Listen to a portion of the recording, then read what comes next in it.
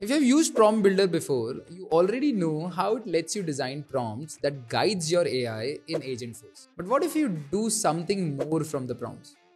Like fetch live data, trigger a business process, or perform logic that's already defined in your system? Well, that's exactly where flows and Apex come in. Keep watching this video to see how you can use them in Prompt Builder. Hello everyone, I'm Shrey Sharma, your Salesforce helper. In my last video, I told you everything about Flex template. If you have not watched it yet, I'll link it up here in the I tab. So let's dive right in and break down what are flows and Apex in Prompt Builder. Flows are the easiest functionality in Salesforce.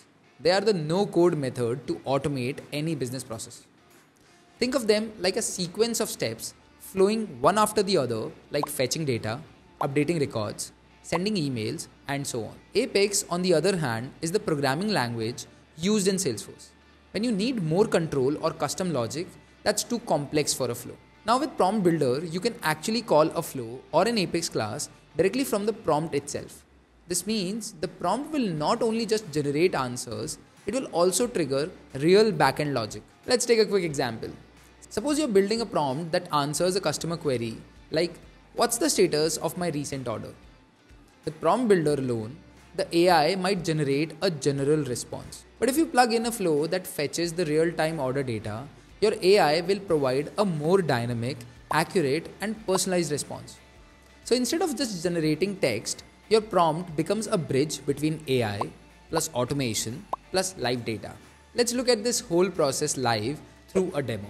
We will use a business case where a service agent wants to view a summary of all comments on a case assigned to them. Now in this demo, what we're going to do is we're going to add the cases summary onto the vehicle customer record.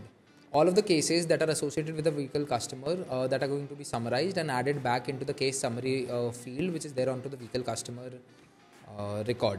So in order to do that, first we are going to do build a prompt template, and that prompt is going to be of type field generation, and the name of the same is going to be case summary, and it's going to be onto the object vehicle customer, and the field is going to be case summary.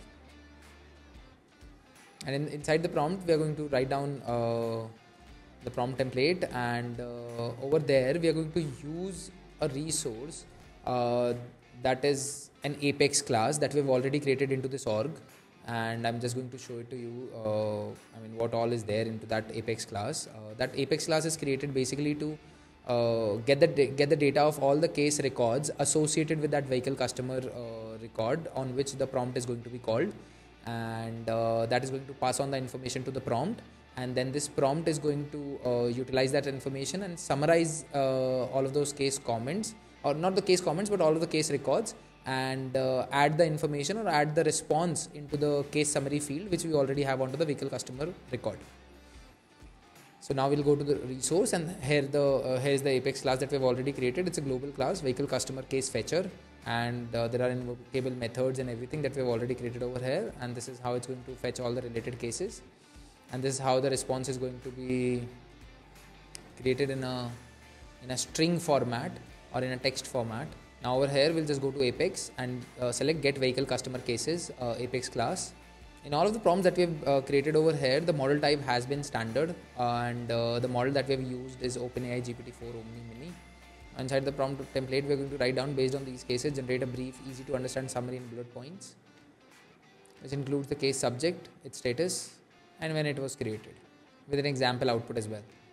Now we'll just save this prompt and see the preview by adding a related record. Now this prompt is calling the Apex class, fetching all the case related information, and then summarizing all of that information and providing the information as an output that we have presented over here as an example output. The cases for this customer are brake light malfunction, car engine red light. Now we'll go back again to the vehicle customer record, and we'll just edit the page or the page layout. We'll just upgrade it to dynamic forms.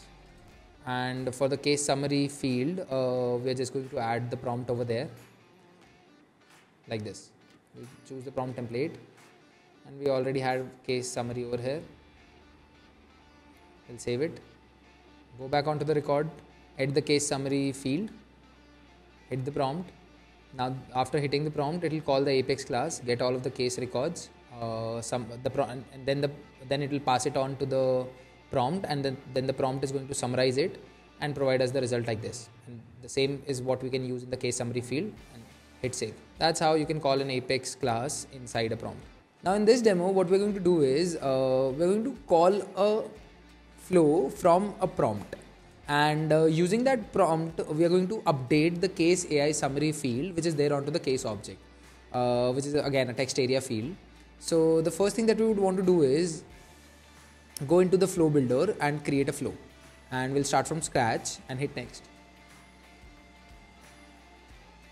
This is going to be a template triggered prompt flow, because this flow is going to be triggered by a prompt template. It is going to take automatic inputs, and the name is going to be, and the type is going to be field generation template capability, and the object is going to be case. Now we'll get the records in this flow. All the case comments that are attached to that particular case record is all what we want to fetch. So for the same, we're just going to set parent ID equals related entity into case, and we'll hit all records. Then we'll add a decision. The name of the same is going to be comments found. If the outcome comes as yes, the output can come as yes or no. In yes, it'll check case comments is empty, false. That means there are case comments onto that particular case record. And the other one is by default going to be no. That means there are no case comments onto that particular case record. Now if there are case comments, we are going to add a loop. The collection variable is going to be case comments from get case comments. And for each case comment, we are going to add prompt instructions. Now summarize the cases comment, and in the no, the prompt instruction is going to be no comments found.